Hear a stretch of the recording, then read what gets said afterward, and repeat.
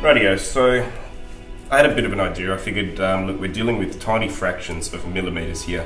Why do people constantly say, oh look, I've leveled my bed, everything's checking out the way you guys say I should do it, but I'm still having issues, and everybody's saying, look, it looks like bed leveling issues, go ahead and have another retry at leveling, blah, blah, blah, blah, blah.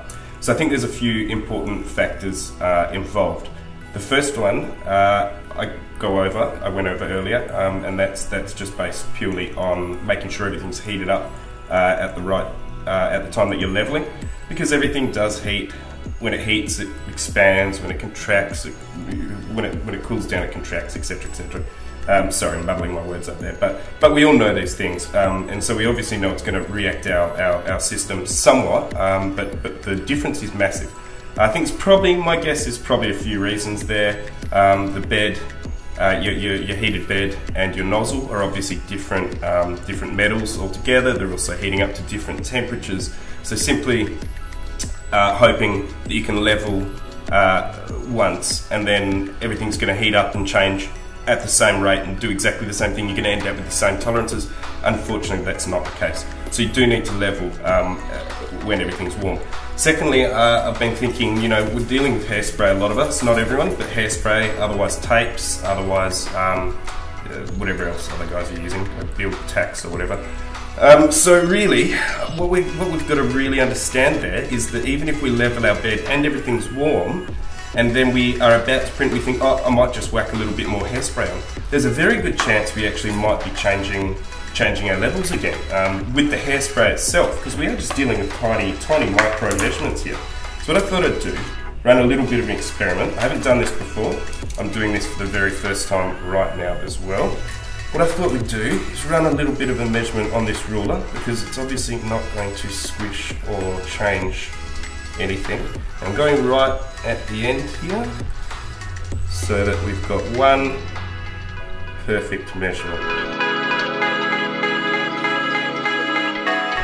0.65. Pretty much wherever we're measuring up and around here, we're getting 0.65, 0.64. Right, so that's a good measurement. Let's run with that. I might get a little bit of change, but you know, just in my bad measuring skills. But I think that gives us a pretty good start benchmark. Any tiny change we can just say is my bad measurement. But I think there's going to be a bit more to it than that. So let's just give our heated bed a bit of a spray there. Look, that probably is how much I use. Probably a little bit more, to be honest. That's too much, really. I guess that's a good amount. Let's leave that for a few minutes to dry, and we'll come back and we'll see what we can see.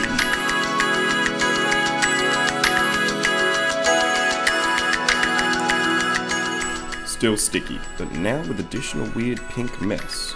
Lovely.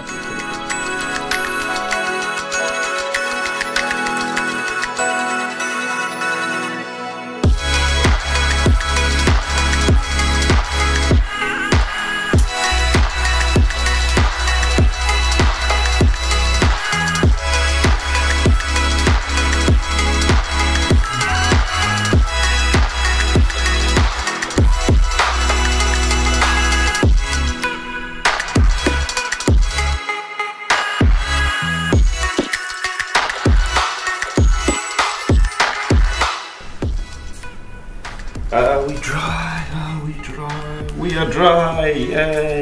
Is there any difference? We have gone up between 0.2, so it's going further down, 0.2, right up to 0.4 in some places. So it's consistently 0.2 of a mil bigger. Sorry, 0.02, which is a good percentage of our actual overall height that we're going for. When we're going, I mean that's 0.68, 0.69. So it's gone up. The amount it's gone up in some of these areas here, which is hard to obviously gauge, is actually pretty much your entire distance, your entire gap that you want your nozzle raised to. So really, we're done. We're blowing. Point proved.